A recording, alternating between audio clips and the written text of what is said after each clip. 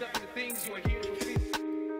Whatever you choose for a career path, remember the struggles along the way are only meant to shape you for your purpose. Welcome to In Bloom.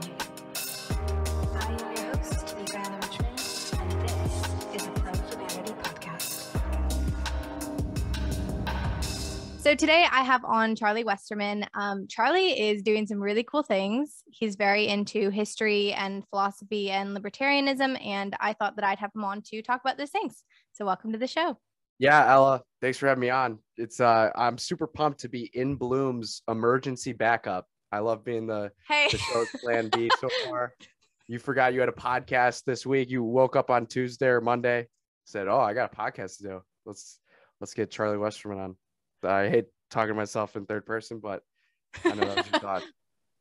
Yeah, you're welcome for being the emergency slot. Not many people get that opportunity. I agree. I'm honored. I'm so glad. Okay, anyways, so Charlie, tell them what you're doing. Like what are the projects that you're working on? What are you super excited about right now?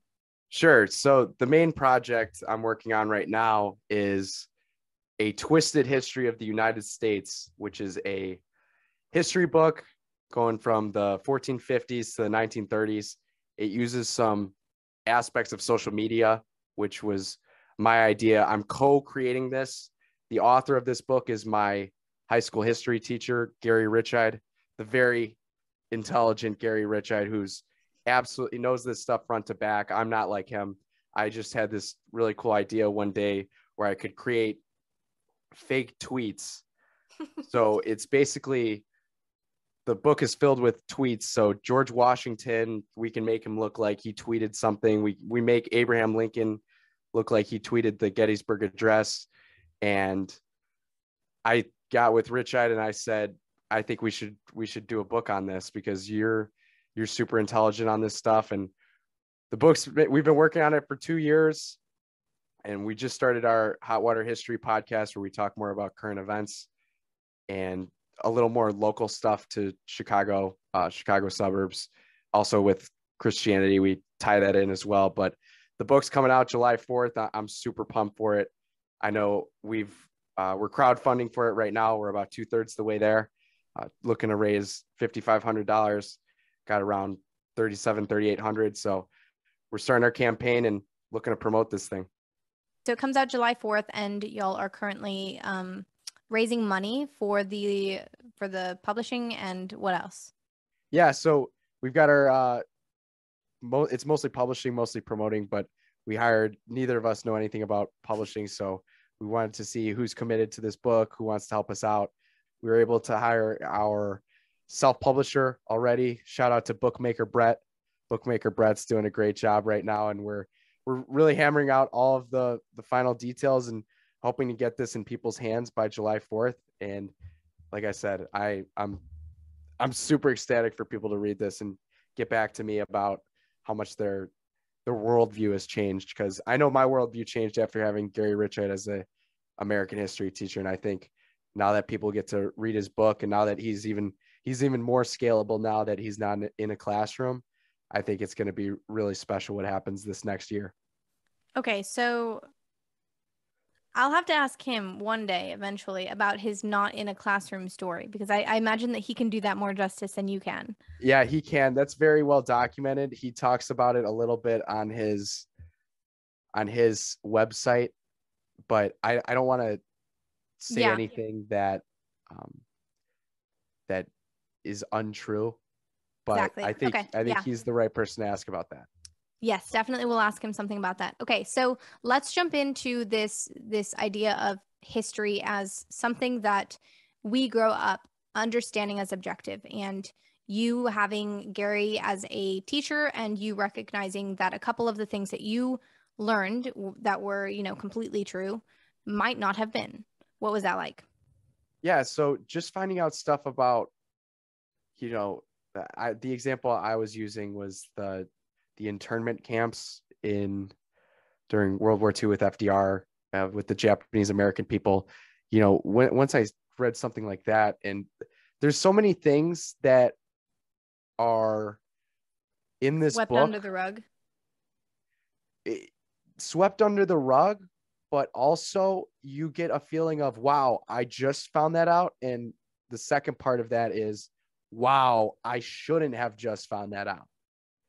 This should have been expressed to me a little earlier. And that's what basically almost you had a couple of those moments every week with Richard in class, is just these absolutely mind-blowing, we call them, anyone who's watched the Matrix, that the red pill, that analogy is a little played out, but that's truly what it is.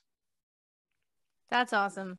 I have had my fair share of those moments where something clicks in your mind and your eyes open, and it's like you've seen the world in an entirely new way, and you're like, whoa, that changes everything. Yeah, it's crazy. It completely opens you up, and it just shifts the way you see everything afterwards. So this is not for you. Might need a glass of water while drinking this book, because it's while drinking this book. Yeah, it's some tough pills to swallow. Did I say while drinking this book? Yeah. All right, my bad. While reading this book. That's hilarious. Okay. So let's talk about history and how to find truth. So I imagine that Gary's pretty good with his, going through history and reading it and understanding truth. What are some takeaways that you have had from having him as a teacher and having him as somebody that you look up to for really deciphering what is true and false in this world? Yeah, so he does a great job of this. I wanted to shout out our podcast as well too, Hot Water History, because we dive pretty deep into this stuff. And he talks about how we're made to wonder as human beings. We're made to question the surroundings that we've been handed, in a sense, and we want to make sense of this existence. And history allows us to do that. It's the study of being a person when done well. It's the study of, and I want to come up with something good for this, but I'm not going to right now. It's the study. I think it's the study of being alive. I think history, you have to investigate the past to have some knowledge of the present and be able to predict the future. And history does that. Yes. Mic drop. You said two things that were like, wow, okay, that's awesome. The first was, it's the study of being a person. And that's actually one of my favorite topics. Just what does it mean to be a person? What does it mean to live well? What does it mean to live at all? And yeah, and I think that that's really important. Just like exploring this idea of what does it mean to flourish, right? And I want to touch on that in a second, but you also said we're made to wonder. And just a clarification, is it wander with an A or wonder with an O, or both? I guess it could be either, but yeah, I think both are pretty good. I meant wonder. We were meant to investigate our surroundings, to see what this whole thing's about, because we're all trying to figure it out. Mm-hmm. How have you learned to figure it out, like through the lens of history? Because that's not a lens that I have studied deeply. I like history. I think it's a great tool. It's really, really fascinating to me, but I'm much more on the philosophy side of things. So how have you, I guess, expanded your own perception of the world that you live in throughout history? Sure. So I have this t-shirt that I sometimes wear on the podcast. It reads, if the news is fake, how much of history is fake too? And that's one thing that you really learn throughout history, is when you're in school, you sort of you're not really getting multiple arguments at the same time. So you'll have one teacher for the whole year, and you sort of know, especially if you know where they stand ideologically. And Gary was very good at, not only were his positions, a lot of his positions were so unpopular to me that it was like, oh my gosh, it was like everything. Oh, so everything is off here. So this is awesome. You're arguing against my entire life. Yep. And just something like the Federal Reserve, and the fact that the income tax wasn't even really a thing until the Civil War, and then 1913. it's like we've had we've almost had more years. I haven't even done the math on this yet, but we've had almost as many years of having no income tax as we've had with an income tax. But we've all been so programmed to believe, how are we going to pay for being able to live in a society without having an income tax? Yeah, there are a lot of ways that, so I was always kind of skeptical of the verbiage programming, and then I had somebody explain it to me deeply, just this idea of like, if you have a child and you hit their hand every time they do something, like you can legitimately program them to stop doing the thing. And it's really, really fascinating to understand that there are a lot of ways that we act that are not natural, like natural in the sense that if you were born in another time, if you were born in another place, you would have acted the same way. So you're doubtful on the idea of programming? No, not anymore. I think Okay. I used to be though. Okay. Because I think so much of our decisions are all subconscious. I Yeah. think most Yeah. of them are just us going on about, think about all the habits you have, like the habits that you get accustomed to. Yep. You're not having deep conversations about whether I should do this or not. You Mm-hmm. just, at a certain point, you just do it. Mm-hmm. And I don't see any reason why the same can't be said about our thoughts or our beliefs. Yes. Or even like, this was an interesting mind melt moment for me, but the whole genetic thing, you grow up believing that you are a certain way because you have to be that certain way, but then if you really think about it, you understand that you clean your house every Sunday. Why? Not because of genetics, just because your family always clean their house, or they tell you to marry somebody that's like your family. That's just because it's habitual, right? If you get up Right. at a certain time, it's just habitual. It has nothing to do with anything other than habits, and that's so fascinating to me. Agreed. Okay. Well, first, do you have any further thoughts on the programming thing? Because I don't think I explained it well, but if you can explain the No, whole. you explained it. I feel like I explained it to the best as I don't think it's Okay, perfect. that deep. Okay, perfect. Okay, so let's talk about, I mean, if we really want to go here, Christianity. Do you feel at all that Christianity has been programmed into you? Ooh, that's a great question. That's a great question. Okay, so in this sense, what do you mean programmed? So my short answer is yes. Mm-hmm. My long answer is, even though I believe it's been programmed into me from a very young age, I believe consciously, or as consciously as possible, because you never know. You never really have an idea of how much is conscious and how much is subconscious.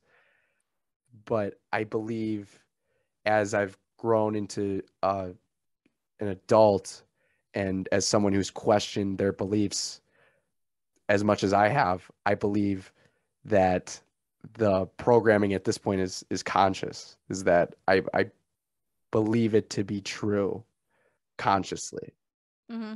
if that makes sense. What you said that you questioned it a lot. What was the inciting moment of like, okay, yeah, no, I do believe in this? I love that question too. So it's been a long road. I really started taking it seriously, I think, honestly, when I started this book, because Rich Ed's great on Christianity as well, and he's always someone you could talk to about that stuff. Jordan Peterson, when he was hot, Yep. that was a huge eye opener for me, because I'm someone who I'd consider myself to be pretty disagreeable. I'm not like a real pushover type. And when Jordan Peterson came out, and he was just, and this is something that I think so many guys need to hear, especially now, when he just comes out and he says, no, actually, don't be a pushover. Don't be soft. The part of you that's actually a tough guy, when that's under control, that's actually divine. And I thought that was,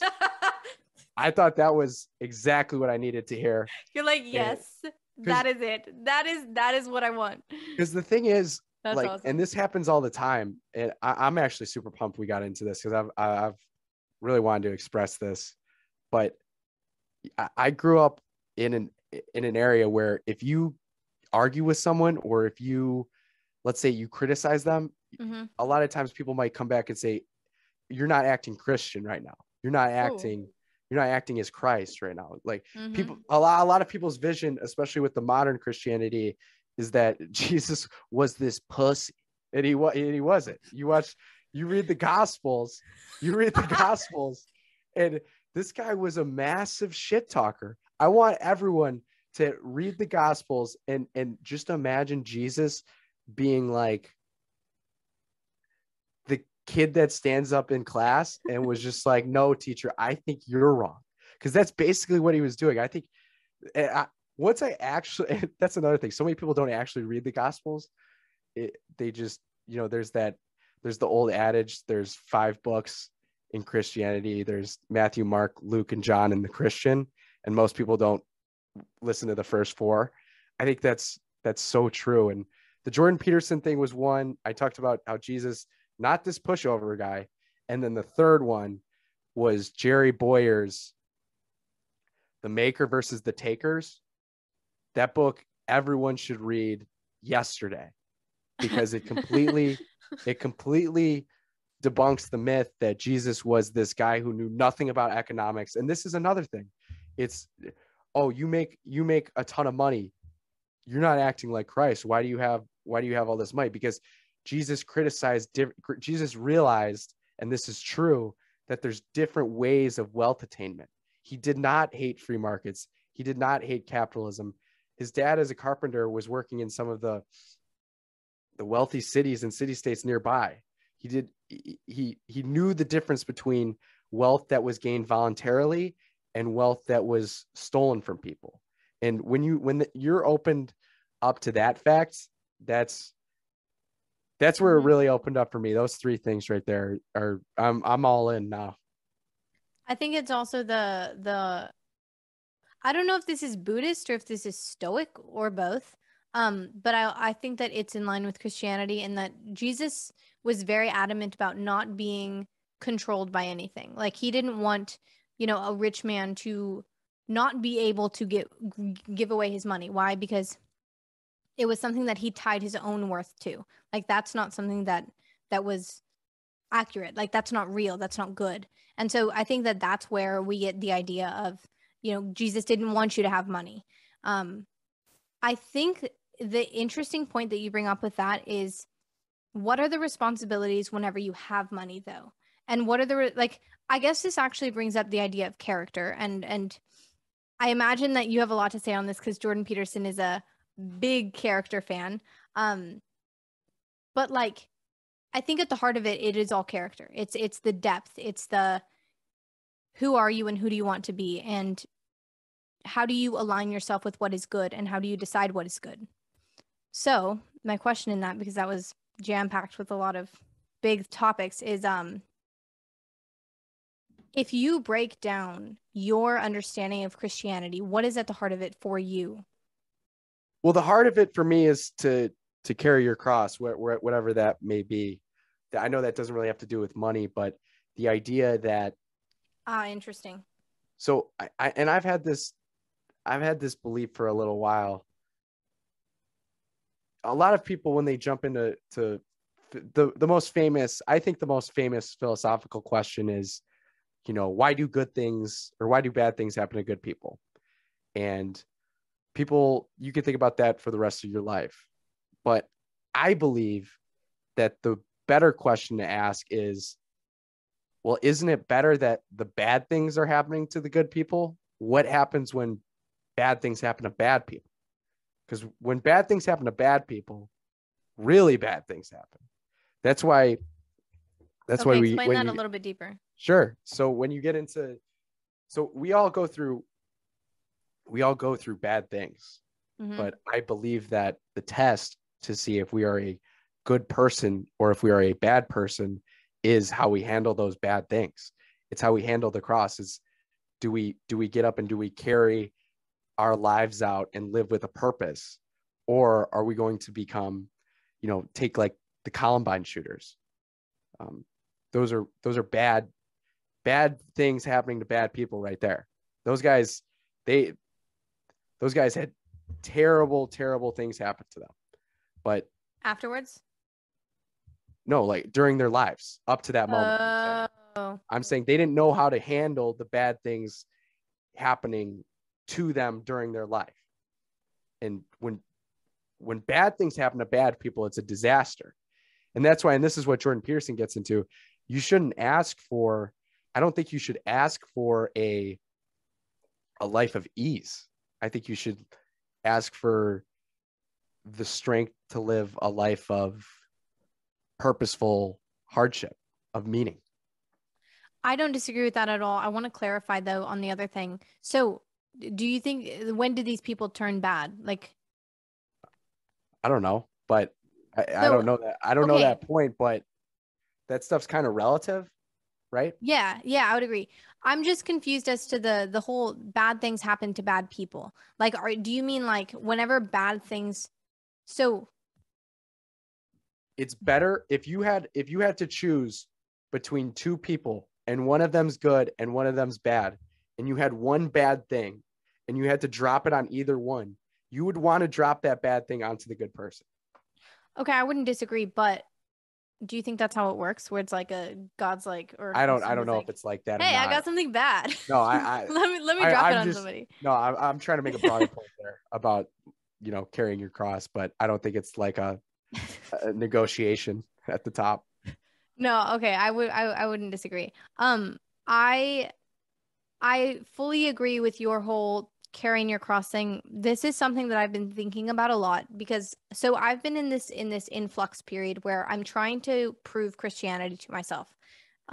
Completely open to being proven wrong and completely not choosing a side, aware of the fact that there are biases in me. Like there are ways that I deeply understand the Catholic faith. Why? Because I grew up Catholic. So I understand it well. And that helps me in some senses because that means that whenever I want to question something or whenever I want a deeper answer, that's a big answer for me. Like, and I could probably find a big answer somewhere else. But I was thinking about this a lot because there was this point whenever I was kind of comparing people. I like to look at the effects, right? Like, what are the philosophies that people have, and what are the outputs of those philosophies? Like, is it a good output? What does that mean? Because usually you find that the way that somebody views the world, their philosophy, their ideal is a certain thing, and the way that we make choices is highly reflective of our philosophy. It's called sense of life, the way that we make choices and the way that we interpret and intake, I guess, the world. And so it's really, really interesting because Christians are interestingly deep. Not all of them at all. But some of them are very, very deep. And it has to do with the willingness to suffer. And I know that there are people that say that, you don't have to suffer. And I don't disagree with that. I disagree with that. I don't know. I think that you can reframe a lot of things so that it doesn't seem like a suffering thing. You can reframe, like, what's a good example? What would an example of good suffering be to you? Working out. Okay, but I could, like, I don't see that as suffering though. Why not? Because it's fun. Not every day. Oh my gosh, yes. You want to work out every day? You wake up every day and even if you do it, I'm not saying you don't do it. Okay. I'm saying even within the workout, you get to a point where I want to get out of here. You get to the 24th mile of the marathon. You're like, I'm out. I don't want to do this. There's something that forces you to grow as a person, I believe, that's deep down there when we suffer. And I think that's where we gain our wisdom, is through that suffering. Yeah. So this is really fascinating to me, this whole concept of suffering. And I think the only person to answer all of these questions and to really understand this topic in particular is Jordan Peterson, because like this is his thing. I don't know. I think I'm doing pretty good. No, Ella, I think you're doing fantastic. You're like I've taken in so many of his things. You're like, I can give you fake Jordan Peterson for a minute. Yeah, right. Turn on your Jordan Peterson for me, Charlie. Yeah, right. Okay. Anyways, so So for example, there's this woman that I knew, and she was just going through hell because of her family situation. And like, I was talking to her, and I could just, I don't know, I could feel how sad she was and how much it hurt her. And yet she just kind of looked at me and was like, smiled, and then said something about Jesus. And I was like, damn, just damn, like that's not normal. And the fact that Jesus, like, even the symbolic Jesus allows people to do that. Yeah, I agree. And that's another thing with the good thing, good people versus bad people, is it's all relative. So you are right. You know, you don't know what is necessarily a good thing or a bad thing at the time that it happens. You know, I'm sure there's been some parts of people's lives that are absolutely tragic, but a lot of good came out of it. And the same could be said about the opposite end of that. Mm-hmm. And so you don't really, once again, we're speaking really generally when we talk about good things, bad things, good people, bad people. I was more so making my points about the carrying your cross, and that I believe, like the example you just said, that's a good person right there. That's a really, they've taken on a lot. They're carrying their cross right now, and they're inspiring others. You're bringing this up on a podcast, and that's a super inspirational episode. I believe that's the cross right there. Yeah. So, okay. So then you have this understanding of, you know, carry your crosses. Like if you're in a situation where it sucks. Okay. Caveat though, slight devil's advocate.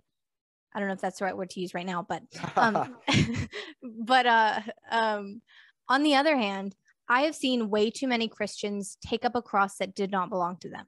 Like they're like, I need to suffer through this. And I'm like, no, you don't. Just like, it's like you're on a straight line. You're on a path that just does not suit you. And there's a parallel path and you could just step off and go to the other one.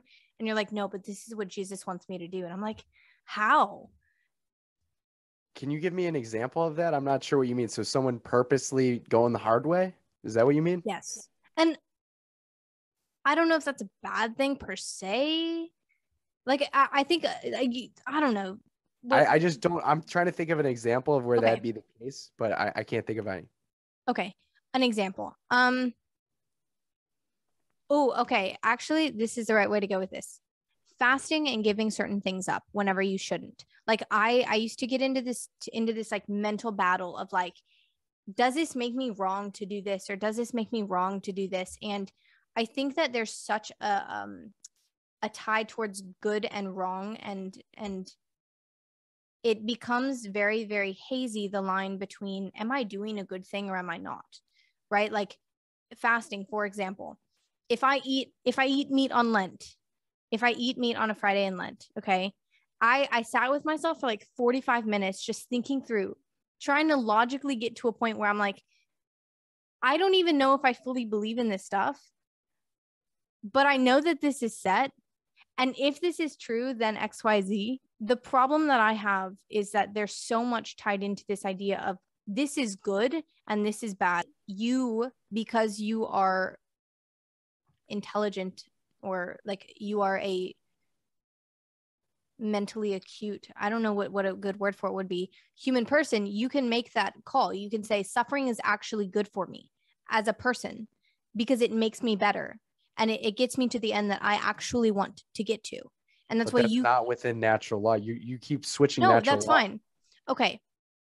Yes, I agree. Okay. I see the disconnect. So I think that there is. So this is. Yes. Okay. I think what is objectively correct is written into natural law. Do we agree? What is natural law? Do we need to go there? Yes. Potentially? Okay. Yeah. Natural law is the laws written into the universe. Something is like good and something is bad. And what I mean by that is whenever you do something, it has negative consequences already built into it. The non-aggression principle is natural law. I know where the Catholic Church stands, but I don't know if it's objective what the Catholic Church says, because it's not written into something like a natural law. And so then the Catholic Church has defined its morality and immorality, and it's possible historically that came directly from Jesus, and that's what we believe. I'm questioning that. I'm questioning the dogma, the precepts, the laws of the church. And But I'm saying, why does it have to be backed into natural law when it could be backed into better reasoning than just our natural state as Catholics, or natural state as humans? Sorry. yeah, Not to, and I believe that Catholicism is aligned heavily with natural law, but I do see parts where it sways, but I don't necessarily think those parts are bad. I probably don't either. I don't disagree with Catholicism. I just entertain a lot of thoughts. So the thing with this is having sex with multiple women, having, 10, 20 wives, it's societally accepted or denied. In our society right now, it's not. But this is the thing that you keep getting hung up on. Like the Yes. church is outside of society.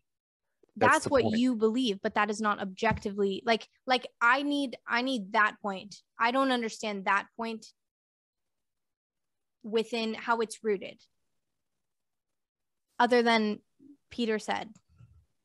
That's it. That's it. The I know. collection of saints, the collection of priests and popes, they came up with that, and I believe that to be true. Why? And that's tough to, I know that's tough to grasp, but It's only tough. I used to believe it. I don't disbelieve it entirely, but I question it more now than I ever did. okay. Yeah, I mean, I'm not going to convince you overnight, but I'm trying to think.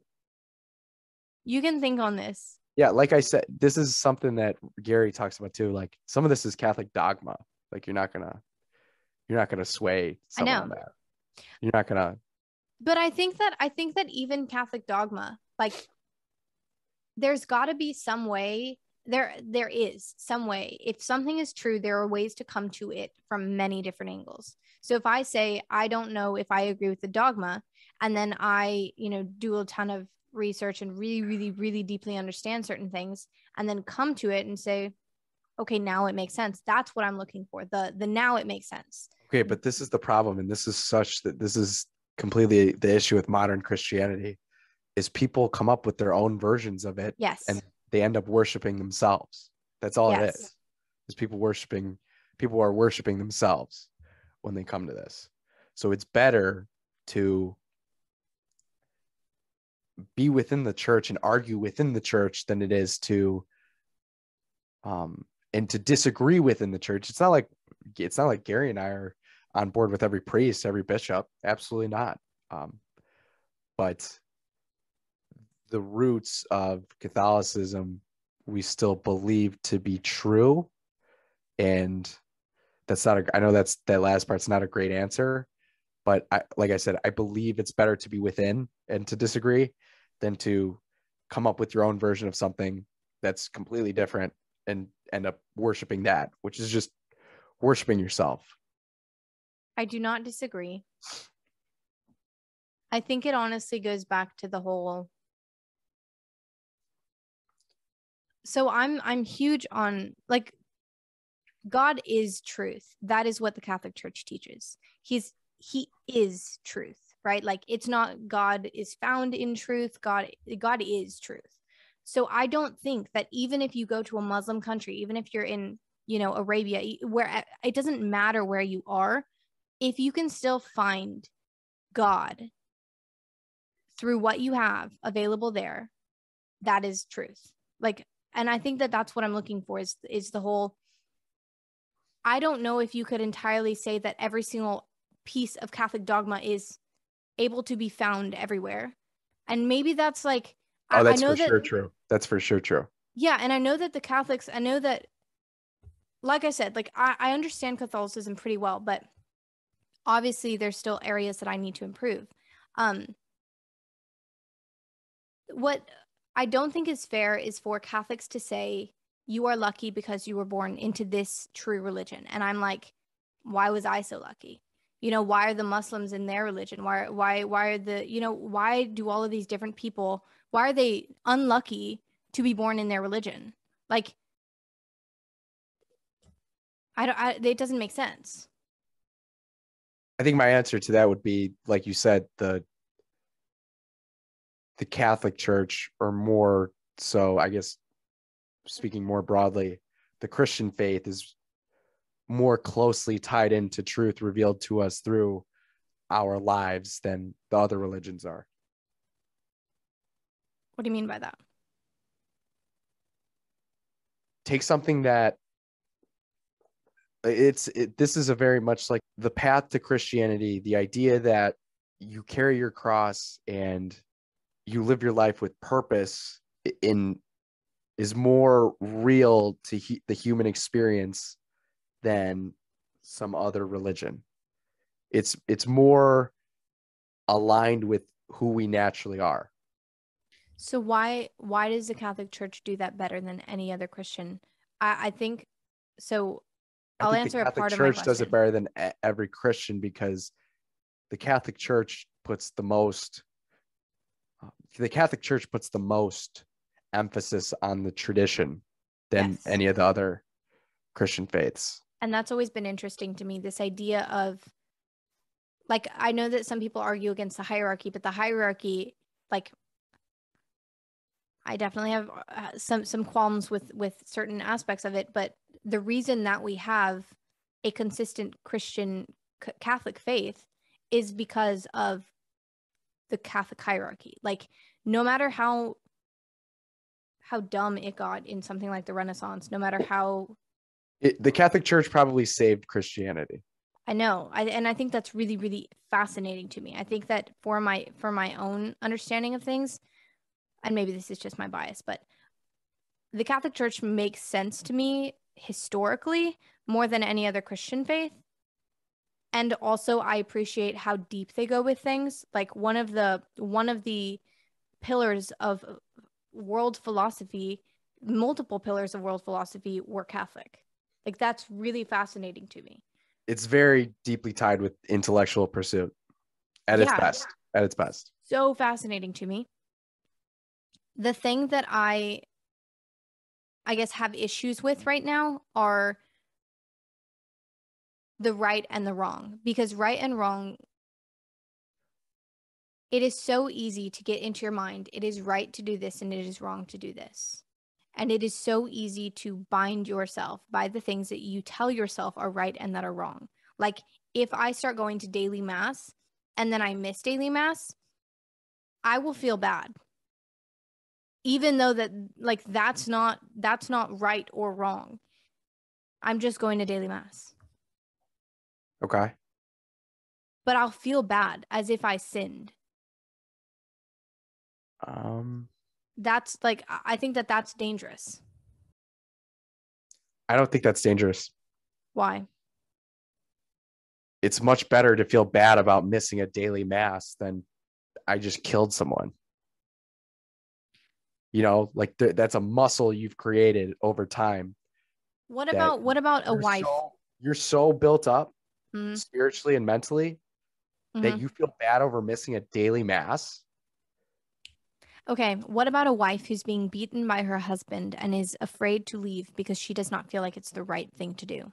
Extreme case, I know, but like sometimes you have to go to the extremes to actually. I get it. Yeah. But what do you? I don't really get what you're asking with that.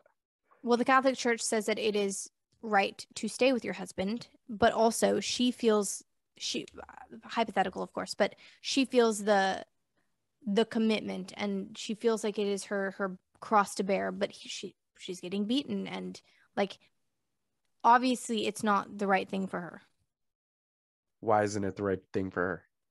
Well, should she get beaten? Is her husband a good man? No. I think we got confused there about who we were talking about. I said, why isn't it the right thing? I was referring to her staying. Yeah, I don't think it's the right thing for her to stay with an abusive husband and in an abusive marriage. Okay, sure. I'm not saying I disagree with that. Yeah, but I think that I there don't are think the ways. church would necessarily disagree with that either. No, I don't think so either, but I think there are ways that she could convince herself that it would be a good thing for her to stay. I think that's dangerous. The way that we can convince ourselves that something is right and then we can feel bad for not doing something even though it's like, That's just okay, actually, that's conscious. That's just being conscious. That has nothing to do with. I mean, that has little to do with the Catholic Church.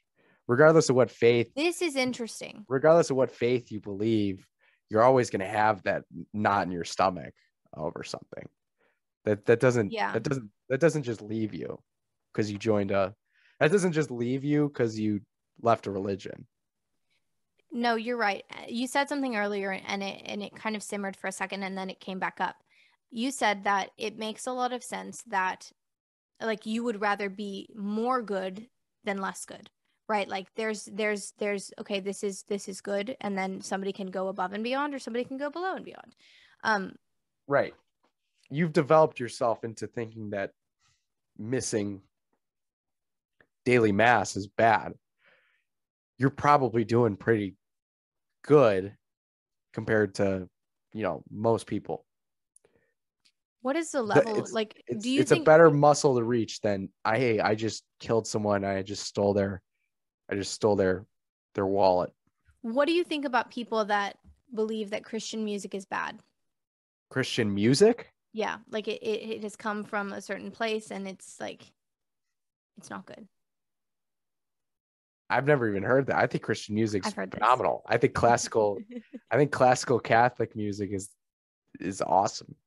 There are I think some some of really the good ones. I think some of the new stuff is not that good. Um, I I think some think of the more this modern is stuff is. controversial. Um, this is so bad.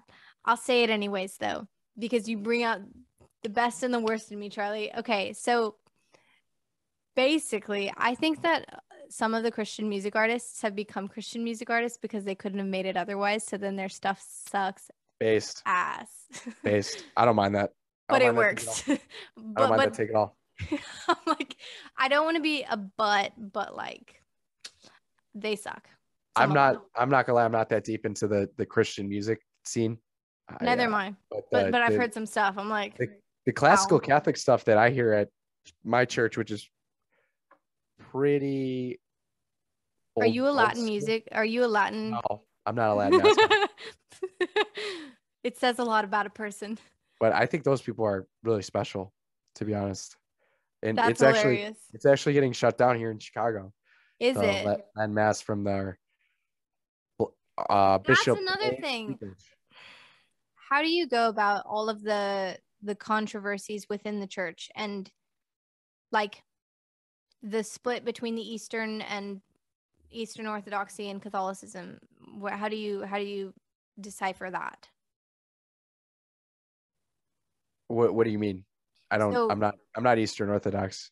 no, I know that, but the Catholic Church split from one church into the Eastern Orthodox, and I believe it was I don't remember if it was Vatican II or if it was one of the Vatican councils, and they split because of the decisions made.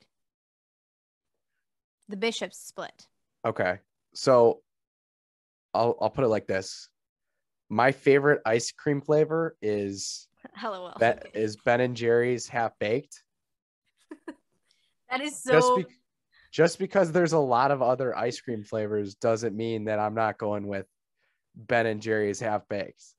People love making this argument against Catholicism is they say, well, why are there so many denominations with I Christianity? don't care about all the other denominations, but the Eastern Orthodox keeps everything consistent except for this one Vatican Council's decision. Yeah, and honestly, I'm gonna be honest. I haven't looked into that nearly as much as I should. But the argument that really pisses me off is everyone that just said, "Oh, there's a new split every other day." Like, I'm not the one splitting. I am staying with Ben and Jerry's half baked Roman Catholic Church. I understand that. Um, All right, final. What do you want our final topic to be? We can make this like 5 minutes Give and me a then lightning round. What's my lightning round? Oh, okay. Are you ready for this? Why do you believe in a God? Ooh, well, that's not a lightning round question. That's like a, do you have the rest of my life question? That's I believe in a God because I believe that I don't think I don't think I need reason to believe that there's a God. I believe that he exists on its own. And I believe that's been laid out to me through my short time on earth so far. Interesting. I don't want to add too much, but it is interesting to me because like whenever I'm in different mindsets and whenever I highly I guess I have a really tough time listening to the atheist arguments, and I used to listen to them, but now it's been so evident within my own life mhm. and my own personal journeys that I can't. It's They're not gonna get me on that. it's not even the arguments for me because like I could listen to the arguments and then I have to go deeper. What it is for me is whenever I take the philosophy and just like really really sit with it and really imagine and just like play out in my mind and in my day to day what it would be like to live like that. Nothing feels as good as Christianity. Like I don't interact with people well whenever I am nihilistic or whenever I don't believe that there's a God. I don't see, the trees and the beauty as much whenever I don't believe that there's a God. And it's so strange how the way that you see the world is so impacted by what you believe in terms of philosophy. Ridiculous. That Okay. was a great thought. Yeah. Um, why do you care about freedom? Like, why do you care about, this history stuff and doing this book and making this a part of your life? Sure. Well, a big part of it was over COVID. I don't want to do that again. I don't believe that another human being has the power to lock me into my house against my own will. And that's a pretty simplistic argument, although I think it's a good one. And I would say for the greater society, I just am super pumped up. I think the most prosperous societies are the ones that are least into central planning. And I think by far the least prosperous societies are the ones with the most central planning throughout history. So I'm just super optimistic about the ability for humanity to come up with ideas that don't require force. You could almost say that that's what happens with psychological warfare. Like there's this concept called psychological warfare where it's like unbeknownst to you, you are being taught to do something that you don't actually consciously want to do. You're just like kind of habitually being taught to do it. Um, that's not forceful. So then it's not just not forceful, but it's also like, I mean, in some senses, I guess, but it's not forceful. I think it is forcible. Okay, clarify what forceful is. Against your will? Not voluntary. Okay. So it's the law for me to go to, for example, let's just say it's the law for you to go to public education, Mm-hmm. which it is. So you're sort of held against your will, or your parents are being held against their will to send you to a school. Mm-hmm. Let's say the school can create the programming from there. Yeah. When do you start having rights? Like as a child? When as a child your parents can tell you something and can forcibly, I mean, people argue on this, but like for the argument's sake, can forcibly, teach you to do something. Be like, "Hey, don't do XYZ." And that's not a bad thing, but does it become the, "Hey, don't do that. Don't force this." That's a great question. I honestly wouldn't. The people keep going back and forth on that, and I'm gonna be honest, I don't have a good answer for that. Cool. Neither do I. Okay, next question. What does it mean to you to be good?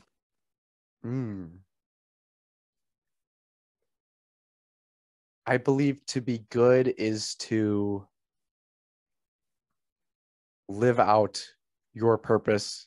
Obviously, we've been talking a lot about Christianity, carrying your cross, without interfering other people's missions as well. You say mission. Mission is a very like. Purpose. Their Do you think it's end goal that doesn't interfere with mine. Their hardships, there are hardships that they choose. So do they choose their end goal, or is that bigger? The hardships that they choose. Gotcha. Okay. And last and final question. Let me make this a really, really solid one. Whenever you consider in your mind the best version of you, who are you? I love that question. The best version of me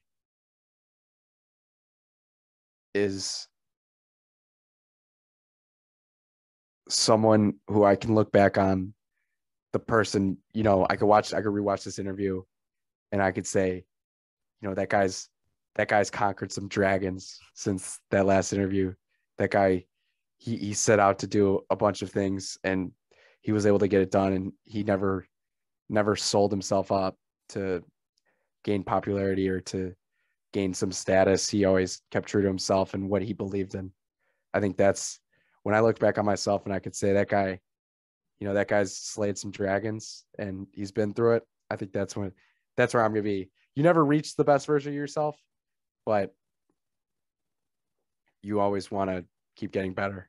So when I can look back and say those things, I'll be proud. Whenever you can look at yourself and be like, okay, mad respect. Nice job. Exactly. Just such a long journey.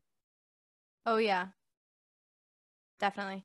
Okay, well, Charlie, this has been so much fun. It was like I don't know. We went back and forth on a lot of different topics. So thank you. Yeah, that was awesome. Hey, whenever you need a plan B, you have a podcast during the week, you got an hour 30 to kill. I hope the people enjoyed it. Everyone grab a Twisted History of the United States. Donate to the crowdfunding site July 4th. This book's going to make people free. Alrighty. Well, thank you, Charlie. Yep. I hope that you found this episode enriching. I would love to hear your thoughts. If you would like to write a rating or a review, that would be fantastic. You can also follow me at Podcast. I'm looking forward to our next episode. Cheers.